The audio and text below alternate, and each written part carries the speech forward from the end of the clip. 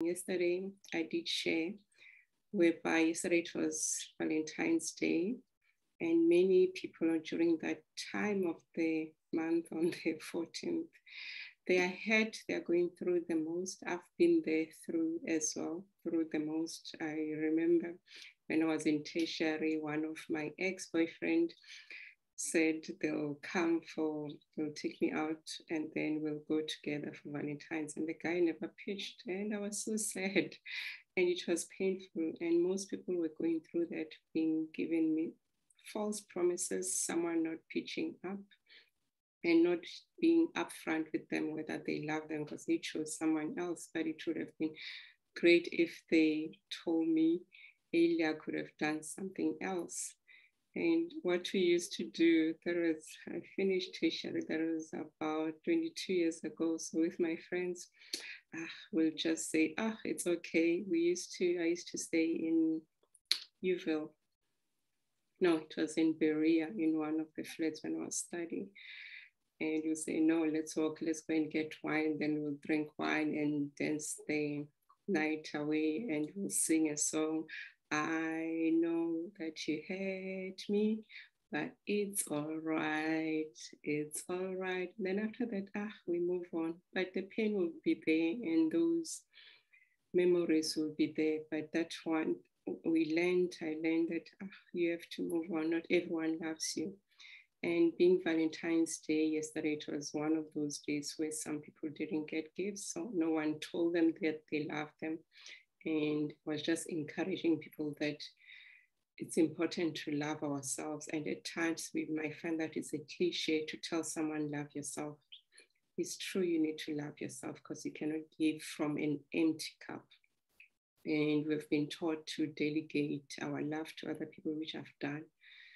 I used to buy love, and I'm learning to love myself on a daily basis because it's a process. It's a journey that one goes through. You have to learn and unlearn so many things in life and be the better version that you are.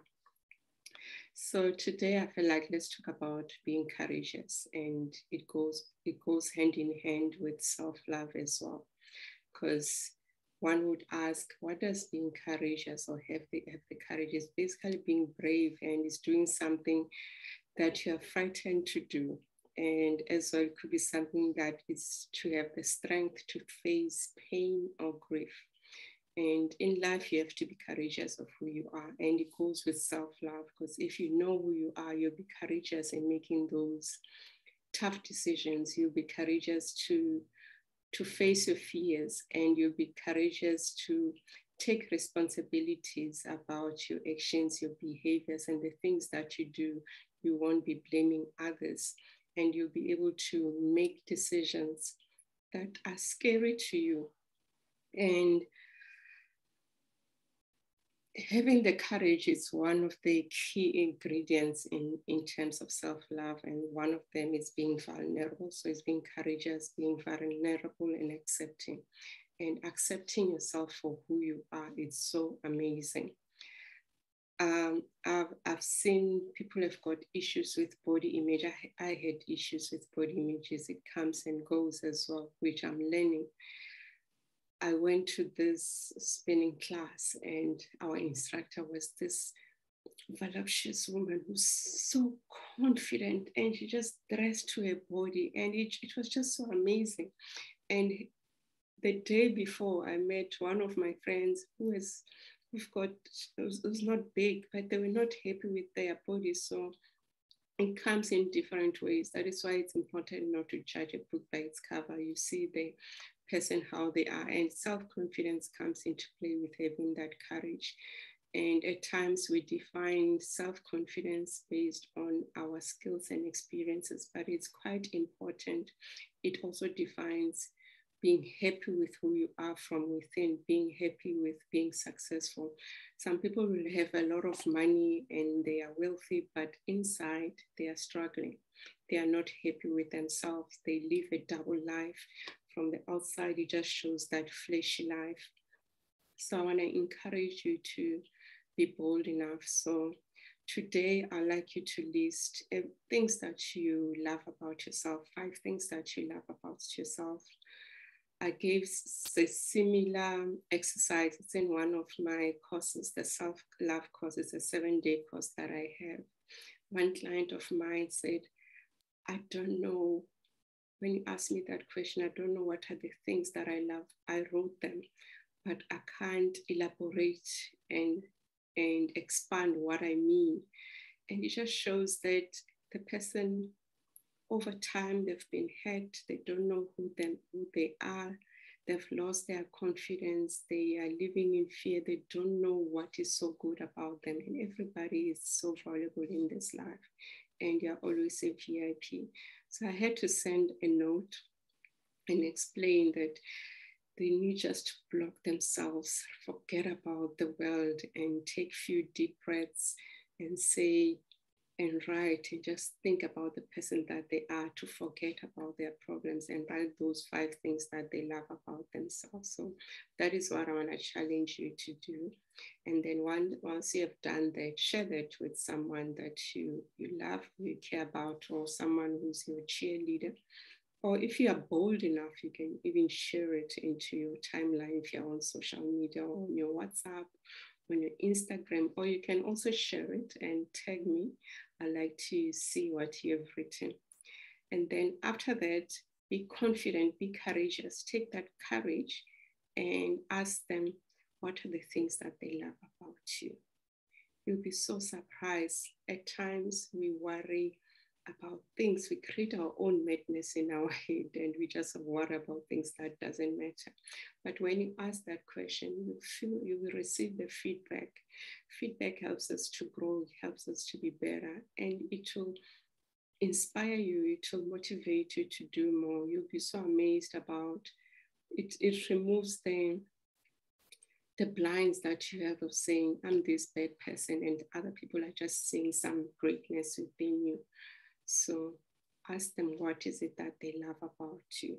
And put that list somewhere. And on days when you're feeling like the world is crashing on you, you don't love yourself, you're just feeling sad, and you need to boost that self-love that you need for yourself, look into that list and read it and just motivate yourself as well.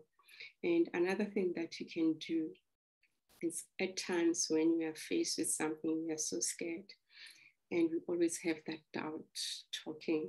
It's normal. So always challenge your doubt. And also on top of that list, on a daily, just if you can, if you can't do it daily, do it in weekly or monthly. Just write all the things all the successes that you have had during that time, could be a week or a month, and all the failures, and see what can you learn from the failures. And failures means you can redo it differently. You can ask for help, and you can ask someone to assist you. And another thing that I love so much, for me, the moment I hear, when my eyes open, it's just to affirm myself and say, I am beautiful, I am great, I'm a goddess, I am love. And then also you can add, and that I choose peace, I choose love, I choose happiness, and other things. Those are the things that I normally tell myself when I wake up. And if you do those things for that, create that habit for more than 21 days, it becomes part of you, because normally 95% of what we do is run by our subconscious mind. So you're creating a new habit, you're creating new neural paths of saying, when I wake up or when I step out of my comfort zone or out of my house or wherever I am, this is who I am. And you can feel it vibrates through, and people can see that high vibration. What do I mean by high vibration? If someone is sad, or they are in a foul mood, you can feel them because they're vibrating at a lower vibration. But if someone is happy and they come and smile, you can feel that vibration and you smile. And it's quite important we increase our vibration. Another way of increasing our vibration, you can go outside to nature, sit in the grass and nature that's got high vibration, then you can absorb and create that intention as you're going out there to nature, into the world, of saying, receiving this high vibration from, and thank nature for that as well. So I'm encouraging you to live your life courageously. Be courageous of how you live your life, how you control your life, and take control and be successful. Because if you're in control, you are vibrating at a high, and you're courageous to face your fears. You're courageous to take responsibilities of your actions, your behaviors, and everything else. You'll be happy because you'll be content with yourself. You'll be able to relate with other people at a better way because you'll be authentic. You'll be talking and saying, to me, this is who I am. Because when you love yourself unconditionally and you do things and it overflows, you tell the world how to treat you. And someone is looking, you might be having role models who are listening to you, wants to be like you. And yeah, do that. And if you can't do that, find someone who can encourage you, find a buddy or find a coach, or listen, go to YouTube and research issues that you have and listen. And find someone, but do something. There is help readily available to you to assist you. So technology is there. There are people to listen to, and you do have what you call a soul team, which is there to support you and to make you be a better version of who you are. So you can live your life courageously and still love yourself by taking control, responsibility, being courageous, and also facing your fears. Our fears are the things that makes us not to do amazing stuff. Everybody has got dreams and we want to do things. And if you're facing your fears, try to deal with them. Question, challenge that fear and the doubt. And if you're still struggling to do it by yourself, find somebody who's a coach who can help you, or an accountability partner who can help you, so that we can see the greatness that is within you, because you've got value in this world and you've got a purpose. And if you don't know your purpose, find it, start finding it, so that you live a fulfilling life. You don't live a life full of doubt and second guessing yourself, because second guessing yourself, it just shows lack of control of your life. It shows low self-confidence, and it shows low awareness. And on a daily basis, we need to grow. We need to increase our awareness. We need to remove like peeling the onion, removing all these layers, these beliefs, all these things which are sabotaging our greatness. And another thing that I just want to point out is that for you to be successful, you need to control your mindset. Your mindset is quite key. So having a growth mindset is quite key. You might say to me, it's impossible to be always positive. Yes, it's impossible to be always positive, but being mindful of that issue, and when you're in a safe space, sitting with your feelings and understand where they are stored in your body. Why are you being triggered? Asking yourself, why am I triggered? What is it saying? What is it that I need to heal? What is it that I need to confront? What is it that I need to do? And if you still can't do that by yourself, find help. And as myself, I do have coaching programs as well. I do have the transformation coaching program, which runs for 3 months. And I also have got the personal development program. And there's also the self-love course. That one is a 7-day course. And I'm loving what is coming out. It's like I'm part of the Empowered Women Book Club, and most of the ladies are doing the course. And on the 25th, we'll be having a group coaching call. I'm excited. And there's another lady who has booked a coaching, my phone is ringing, it's fine, but a coaching session for her friends as part of a gift.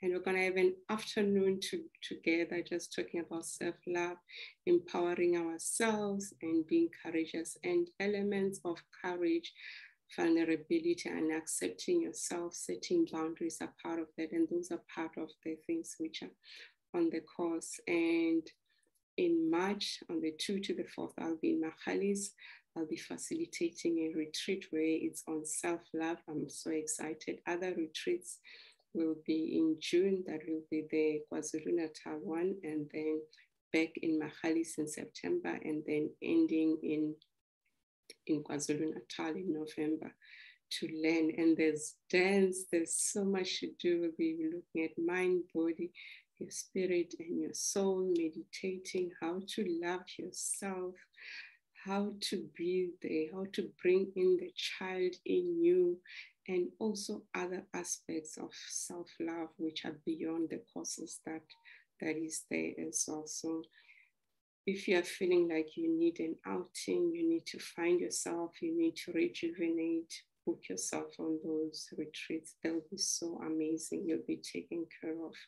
And the month before we even have a retreat, there's pre-work that we do as a group. So there's a WhatsApp group that gets opened, you send the info, and you learn from others, and you realize the issues that you have in terms of loving yourself, the issues that you have with your confidence, your relationships. It's not only you. So many people have got such issues. So I encourage you, if this message is speaking to you, to come to the retreat. If this message is speaking to you and you say you need coaching, do send me a message. So you can send me a message, or you can also send me an email. It will be on my link on my bio. So thank you. I just wanted to share that. Enjoy your day. That's me, your transformation coach, Mashudu. And love yourself, and God loves you so much. Your Creator loves you so much. Always remember that. And take courage in stirring this life that you have, because you are in control. Daily, most of the time, we spend time with ourselves. You spend time with the person in the mirror. Who's that person in the mirror? It's you. No one else, but it's you. So steer your ship, steer your life, ask for help, grow, have that joy, have that inner happiness, be successful, and feel it within you, that success, rather than just feeling it from outside. Because if you feel it from inside, it will vibrate wherever you are, and you'll change lives by whatever you're doing, and people would like to know what you're doing differently in terms of your life. Hi, Nomzamo. Welcome. Thank you for tuning in. Please do share this. And I'd like to hear what was your aha moment from this discussion. And also remember to write those 5 things that you love about yourself, and ask someone to let you know what they love about you. So be courageous. You might be an introvert. Myself, I'm a natural introvert. Today I did something boldly, which I wouldn't do. If you are following me, go to my Facebook, to my socials, you'll see I've posted a video where I'm dancing. I just came back from a retreat. It was a solo retreat. The retreat, it was me, myself, and nature. There was no gadget, there was no phone. My phone was switched off the time I arrived, and was only opened 4 days later. But I really enjoyed time being with myself, facing myself, talking to myself, journaling, listening to the birds, bees, looking at the butterflies flying over you, going through the nature trails. It was so amazing. So do check that video. Check my dance move. It's not perfect, but I feel like let me be vulnerable, because steps to self-love is courage, is being vulnerable and accepting yourself for who you are, and accept myself for who I am. And it has been a journey, and I'd like to help you on that journey, where you love yourself completely, and you accept yourself, and you let go of the crap that doesn't suit you. We love holding on to craps, which takes out the joy, and we miss the moment. There's something quite powerful. I'll always say this in terms of the breath, like the breath that you are taking now. This is the present moment. You don't even remember the breath that you had yesterday and the one you're gonna have in tomorrow. And we tend to live in the past and in the future. We forget to live in the present. So when you're feeling anxiety, because anxiety is just worrying about the future. When you're feeling that anxiety, take that life force that we have, that is the gift of breath, and breathe it in. Let it remind you, let it vibrate you through your body and remind you just to be in the present moment and be mindful. And you learn to be calm. One of the delegates shared today in the WhatsApp group said, when she was just feeling anxious, they told her how to breathe properly, and her heart rate was connected to the heart rate monitor, and she could see as she breathes, her heart rate relaxes, goes down. And just for her to see it scientifically, it was just liberating. So when you're stuck, when you're in doubt, just take that life force that we've been given. That is the first thing that we get when we come to earth, and the last thing that we lose. So take a deep breath and relax and calm yourself through the chaos of the world, and it will help you throughout the day when you have to make decisions, when you just have to be amazing, and when you have to be bold and be courageous. Take that deep breath and feel it. You'll be so amazed. Anyway, thank you so much. That's what I wanted to share. Remember, I still share on the timeline. What was your aha moment? What are the 5 things you love about yourself, and what did other people say you love about you? So continue creating that list so that it helps you and boosts you, boosts your self-esteem. And you feel worthy, you feel accepted, and it starts with you. Bye-bye.